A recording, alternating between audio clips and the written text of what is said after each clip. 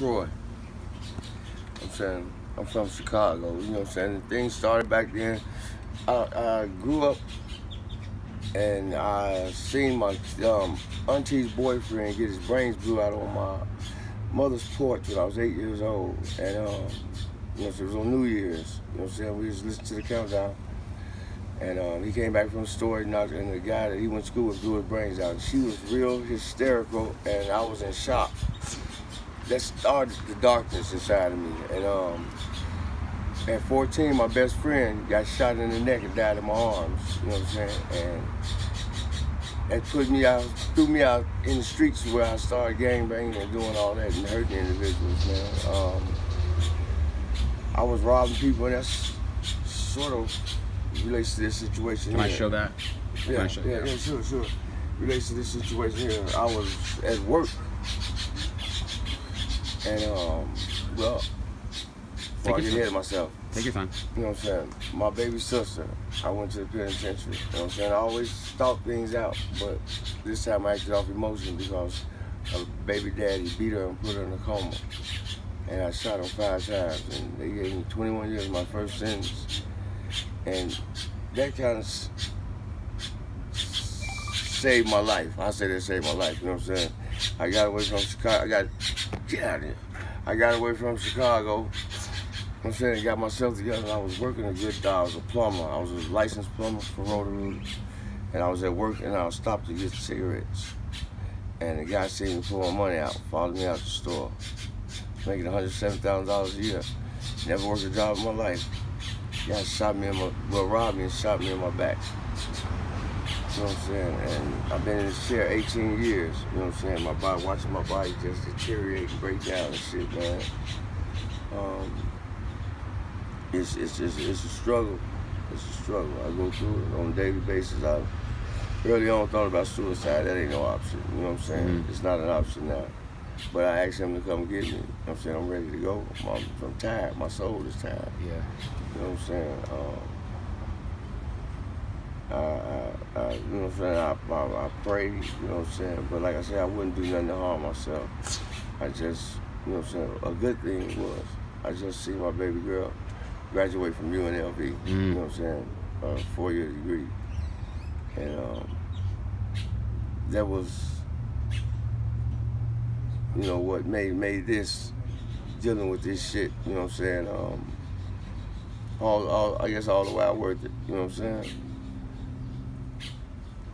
It was struggle. Like last night, man, down there at the apartments with about the other 7-Eleven, and a motherfucker hit me in my head with a goddamn 2x4, man. Why? Fuck, you don't put your hand on me, because the girl owed me $10. Oh, man. And I asked him, you know what I'm saying, about it. You think I want this girl, man. Fuck you put your hand on me for, man. It's fucking real shit. I want to kill that motherfucker, man. I swear to God, I want to kill him. When you think, I want you to think about your thoughts over the last 18 years. It's not just what you've done, it's also what you've thought about doing. You know what I mean? Tell me that. So you thought about killing someone before. Yeah, before. Get it all out. Just all of it. That guy who beat my sister, you know what I'm saying? Mm-hmm. I wish I could have killed him, you know what I'm saying? I wish I could have killed him, but I mean, God, whoever, you know what I'm saying, they dealt with him, you know what I'm saying? He's still being dealt with. And I mean, and that's how I say, I know from a fact that karma, you know what I'm saying, is a motherfucker, you know what I'm saying? And life is his sister. You know what I'm saying? If we had a printout of all your thoughts of your whole life, okay, what are the things that God would be like, don't kill.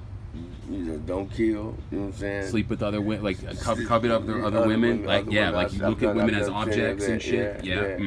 And had bad thoughts, you know what I'm saying? Thoughts about them, you might as well go ahead and act them out. Exactly. You know what I'm saying? Theft. Have you thought about stealing? Have you thought about? Yeah, I've broken the law in many ways. So when I was younger, you know what I'm saying?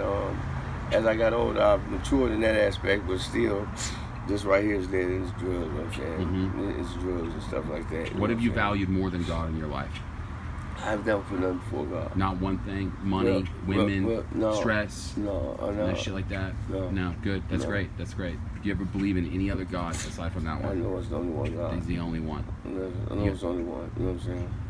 And you know what I'm saying? I mean, I knew that from the beginning from my grandmother, but I mean, and things she instilled in me, they stayed with me. They still with me, you know what I'm saying? But you get away from it. Yeah. You know what I'm saying? Out here in these streets, you know what I'm saying? You get blinded and like I say, you get away from it. If you feel better health-wise, are you going to give God credit for it after doing this experiment? I give him credit for keeping me That's here. great. That's perfect. You know what I'm saying? I give him credit for keeping me here. Good. And then I want to tell you that every moment of the day, he's got a log of all your movement and all your thoughts. He's watching everything. I have to ask him for forgiveness. Yeah. You know what I'm saying? I have to. Yeah, why don't you ask him right now? You know what I'm saying? So God, would you please forgive me? Because I do have thoughts like that guy. I want to kill him, man. I want to kill that motherfucker, man. And God knows that, and that's a commandment. Well, fucking on, man. It was the second time I stopped him. So he hit me in my head again. You know what I'm saying? It was 2x4.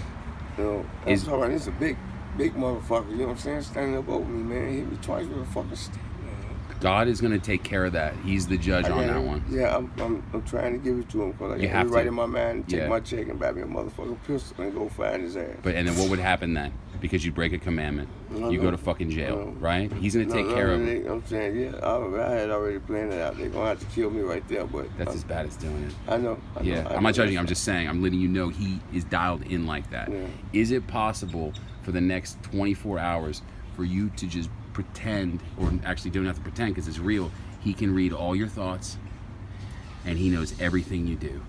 I know he knows this. Yeah, and can I come back here tomorrow at 5 o'clock and get a follow-up interview from you? Is that possible if you just stick to that plan for the next? I will do that. You will? Just do that. And it's okay. Everyone has the thoughts that come in. Like, you're going to think to later time, man, fuck this. I'm going to kill that guy.